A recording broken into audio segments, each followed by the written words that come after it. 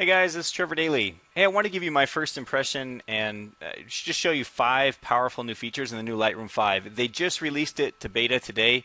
The official version of Lightroom won't come out until the summertime, but you can download the free beta version and use it until that official version comes out. And there are some really powerful new features, some things that I really enjoyed using. So I just want to give you a kind of a heads up and show you these, and I'm going to try to keep it nice and sweet and simple in less than 5 minutes. Okay?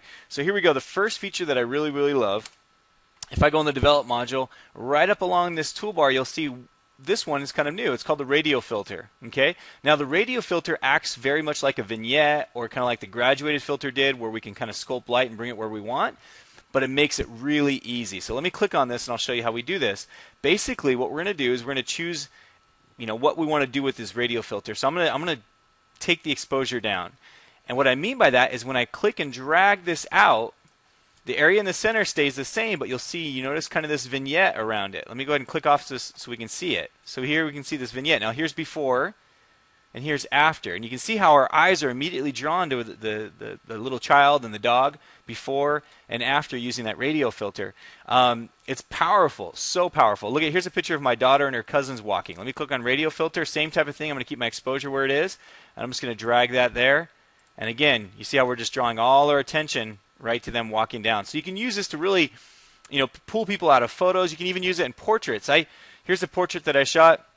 This is untouched right out of the camera, but look at right here. When I add the Radial Filter, I can almost create this kind of like a beauty dish type vignette around her, that you would normally get from something like that. But you see, I can darken it down. I can change the temperature if I like. You can do all kinds of things with this Radial Filter. Very powerful little tool that they added into Lightroom 5. So check that out. I absolutely love it. Another tool that I really love is at least my first impression of it is this right up here, the spot removal tool. Well, before, if you had anything besides a circle, it was quite hard to get rid of it. But nowadays, or with the new Lightroom 5, what they've done is they've taken it and you can actually click and drag and create kind of a line of what you'd like to get rid of, and then it will find something that matches that. So let me click off this so we can see how it did. And you can see now, I will tell you, there are certain things that it might not be perfect. You might still need to bring it into Photoshop and really do that fine, comb editing, or that really getting close to it. But I've noticed that this new spot removal is much more powerful than the old one. So for example, let me just zoom in here and I'll just do one more. Look, we got kind of a wrinkle right here, okay? I'm going to take the spot removal. I'm just going to build a shape just about the same size and highlight it here, and you can see it's going to go grab on the cheek. Now I can pull it and I can say, hey, I want to grab from this area of the cheek, for example, or this area of the forehead.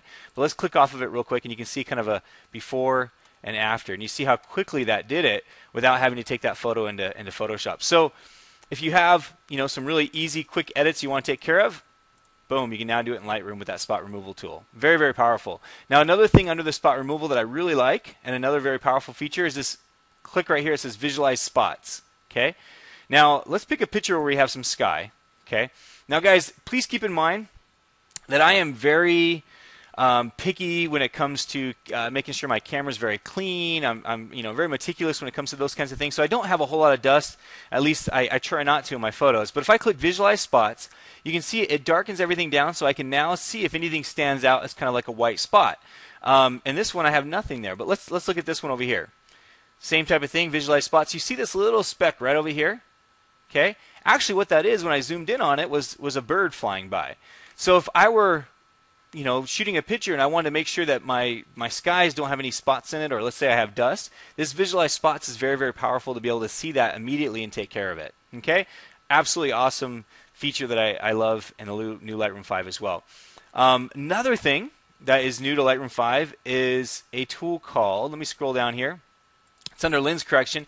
It's called the upright tool. And the upright tool, what it does, it allows you to fix horizons, allows you to fix if there's any, like maybe you're shooting an architecture and there's some skew into it or tilt into it, and you want to fix that. So let's just grab, again, I don't shoot a whole lot of architecture, but I wanted to at least show you kind of an example of how it could work. So here's a photo of a wedding venue I was photographing the other week. It was at a wedding.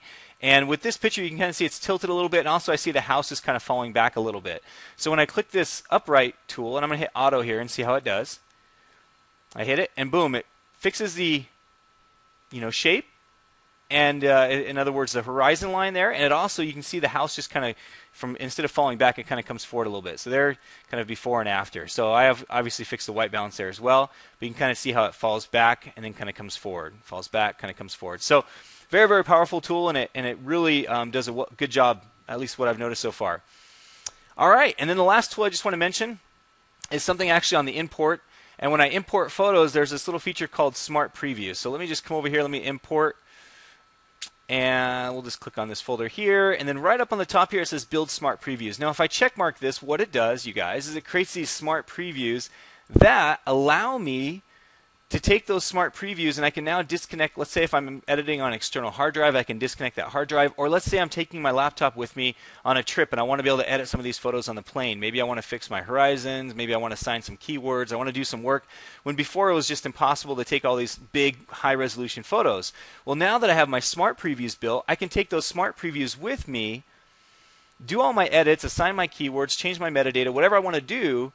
And the next time I sync those photos with my computer, it's going to automatically apply those smart previews to the photos, the high-resolution photos. Or next time I plug in my external hard drive, etc. So very, very powerful, again, feature added to Lightroom 5. Now, I'm sure there'll be more things that come out or I'll discover over the next few weeks and months, and I'll be sure to share those with you. But in the meantime, I hope you enjoyed this video showing these top 5 features. If you have, be sure to subscribe and check us out on fstoppers.com. We always give lots of information just as it comes out. So thanks again, guys. Have a wonderful day.